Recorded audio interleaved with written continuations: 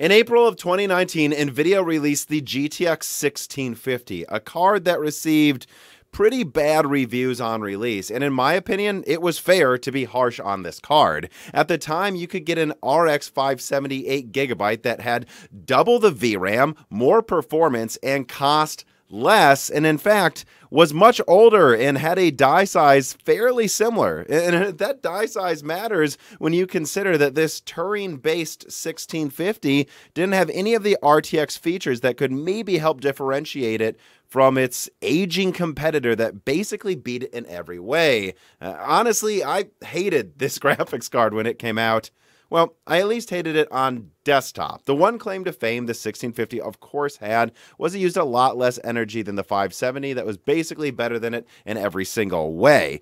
Well, that meant then that it was decent on laptop. And in fact, the co-host of Broken Silicon, Dan, has a 1650, or I think actually technically 1650 Ti GDDR6 graphics card in his Asus laptop, and it performs pretty well. In laptop, TU117 brought almost RX 470 performance to either budget laptops or, if constrained to almost 1050 Ti performance, real thin and lights, ones that before could only fit like an MX250 that was substantially weaker. So it wasn't an entirely horrible product in every segment it was used in, but on desktop, it really probably should have been called the GTX 1640 because, well, that's really what performance class it was. And either way, though, ARC 128 execution unit and Navi 24 are going to smoke TU117, an aging graphics card that was never that great even when it first came out. And so it's well overdue to replace this product. But with what? There is no Ampere GA108 or what GA117 even, you might say. And so, well, you can probably guess what I'm going to suggest it's being replaced by, the graphics card in the title of this video, the RTX 2050. The RTX 2050 is a graphics card that has been baffling a lot of YouTubers and tech commentators. No one can seem to explain it, and in fact, when I reach out to my contacts, both at AIBs and people that work with AIBs, everyone is baffled. AIBs did not see this coming, and they can't explain it. But as I'm starting to suggest, I think I can. I think there's more that's going on here than just replacing the 1650, and I think I can explain why it's named the way it is, why it's segmented the way it is, and what's going on with the MX570 and MX550. And it speaks to really the precarious position Nvidia's in low-end laptops. This is actually a pretty defining release that's worth analyzing, and I'm going to do that in a second, but first an ad from a sponsor. This video is sponsored by Ivacy VPN. Ivacy VPN is a VPN service that offers an ability to view cross-region content specific to whatever country you choose with their easy-to-use app for any streaming service. Whether on Netflix, Hulu, or even Disney+, over 10 simultaneous devices while maintaining lightning-fast upload and download speeds. It even lets you split internet traffic so that content that isn't risky and needs to stay as fast as possible can go around the VPN. But if everything needs to go through a VPN, and why wouldn't it, security and privacy are important, they have 3,500 plus servers across the globe that make sure you're connected to one close to you so you don't lose much speed anyways. And again, they have 10 multi-login support, secure Wi-Fi, and an internet kill switch to extra protect your privacy. Use the link on screen or in the description to get a special deal on Ivacy VPN today, just for Moore's Law is Dead listeners, and tell them I sent you. This really does help the channel. Use Ivacy VPN today. So yeah, as I was saying, everyone online seems to be confused by this announcement of an RTX 2050 next to an MX570 that shares the same GA107 die, actually, and the MX550. And the AIBs and industry contacts I reached out to were just as surprised and baffled by this announcement. They weren't told ahead of time this was coming, and they seem very confused about it as well. Well, I actually do think, after reaching out to quite a few people and just really thinking about it in NVIDIA's mindset, I think I can explain what's going on here. And the first thing I need to bring up is actually the MX550, a graphics card that should firmly perform in between an MX450 and GTX 1650 Max-Q at under 30 watts. What art card does that sound like? Indeed, if you look it up, you'll see that the MX550 uses the full 1024 CUDA cores that TU117 offers. This used to be reserved for various 1650 and 1650 Ti SKUs, and then they would disable it partially and send it down to the MX450. Well, the MX450 being replaced by the 550 has the full die, so I am forced to conclude Nvidia is phasing out the 1650 SKUs. And this makes a lot of sense. You know, some people would point out, well, but the 550 has half of its bus disabled.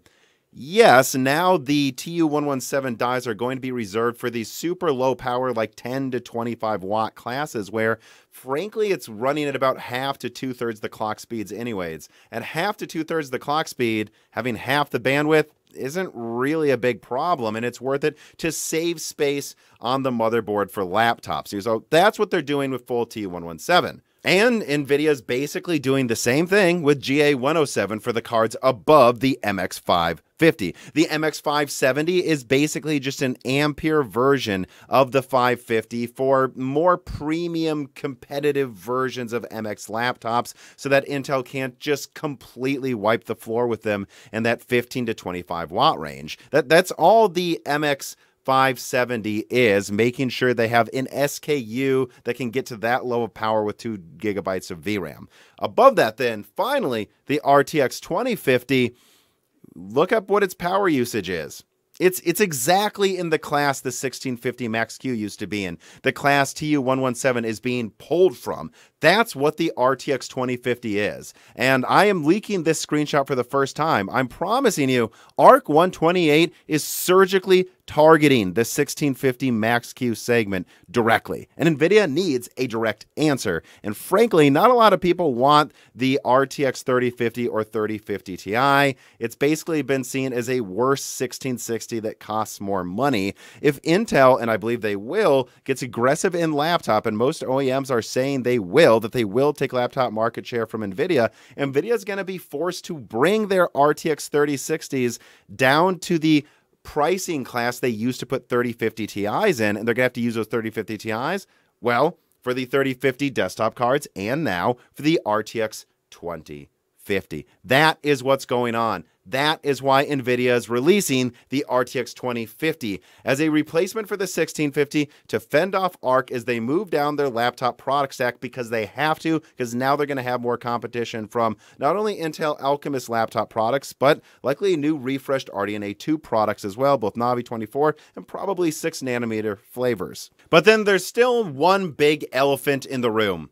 Why the hell isn't this called an RTX 3040 instead of an RTX 2050? Well, after speaking to as many contacts as I could get a hold of about this and really just thinking on it for a while, this is what I and my contacts believe overall is what's going on. So the naming for the GTX 1600 series wasn't just because it lacked ray tracing features. Nvidia wanted the entry-level gaming graphics cards to feel like they were a generation behind the cards everyone else was gaming on. You know, if you'll remember, the 1660 Ti launched with better price performance than the 2060 and the same amount of RAM. You know, they actually were asking a lot more money for just a little bit more performance if you don't consider ray tracing. And that's how Nvidia wants you to think, though. They want you to feel like you're buying into the latest generation if you're in the latest generation naming scheme, and they don't want their newest generation, this is the second reason, to really be associated with low end. I would argue 3050 and 50 Ti were always low end SKU naming schemes, but from Nvidia's perspective, they're more of like the lower mid range. They want Ampere to only be 3050 and up. They don't want any RTX capable cards below the 3050 naming scheme, probably until the 4000 series comes out, and then yeah, they might launch a 3040 so that the people who get the cheapest laptops feel like they're a generation behind the rest of the lineup. That's why they're calling this the 2050. The 1600 series was always meant to be in between the last gen Pascal cards and the MX series, which for most of the time was based on Pascal, and the newer 2000 series 2060 and up. That's just what's going on here as well. The RTX 2050 is in between the 3000 series and the MX series.